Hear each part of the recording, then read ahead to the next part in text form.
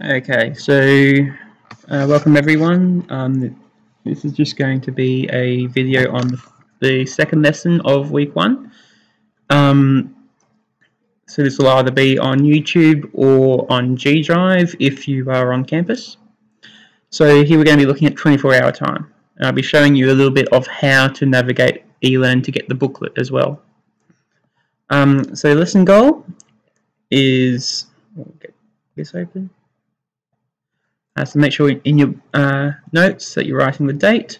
And today we are solving problems including duration, including 12-hour and 24-hour time in a single time zone. So we're not looking at converting between time zones just yet. So in your notes, please just write a check-in as to how you are going this morning. So you need a Word document to be writing your notes in. If you are handwriting notes, I recommend that you download the Outlook app onto your phone, and so that way you can take photos of your notes with your phone and then use your student email to email it to me. You got to make sure that you are checking in with me just so I can keep an eye on what work you are doing. Okay, so first thing that you need to do is do two lesson starters. Okay, so it's asking you to do the Term 2 Starters booklet. So I'll show you how to access that. Let's go to my courses. So if we just pop into Year 8 Maths, to access the booklet, you need to go into Course Extras. And down here you will find booklets.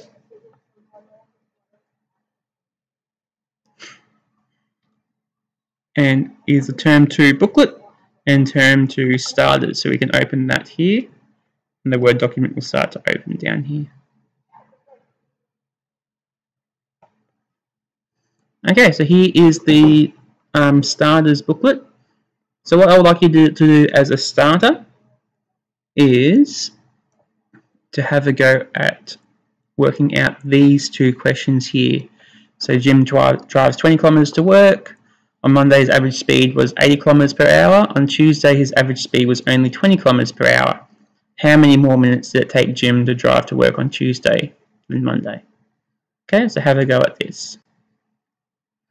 And I will ask that you access the discussion board.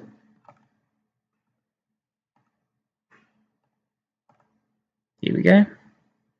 So come into Dr. Brown's class, and I will make a thread week 1 lesson 2. So if you have any questions, please come into here and ask any questions here. You can also write in your answers in here, or suggest some working that you may have done.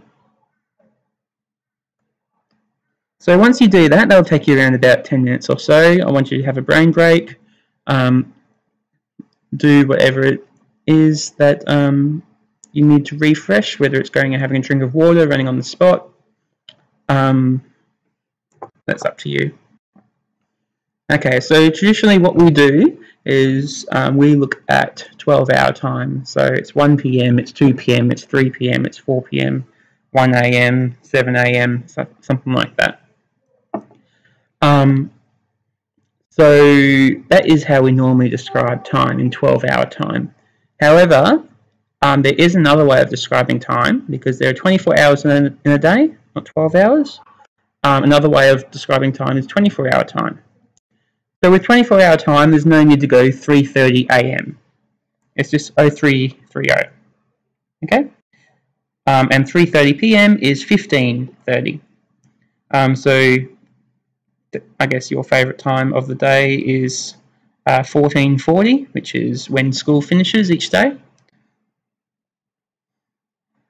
So in order to calculate what an afternoon time or an evening time would be in 24-hour time, all you need to do is add 12 to the 12-hour time value. So for 1:15 p.m, you add 12 to 1, so 12 plus 1 is 13, so it's 13:15. For 8:20 p.m, 8 plus 12 is 20, so 20:20. Okay, so what I want you to do is hop onto these websites here.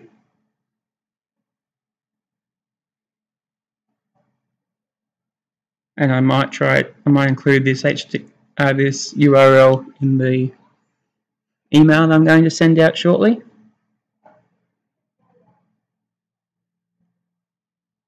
Yeah, this is worthwhile.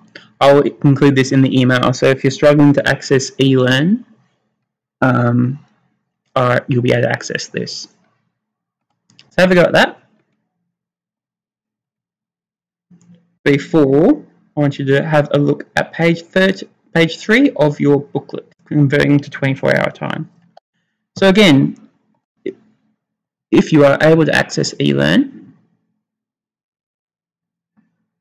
Term 2 booklet.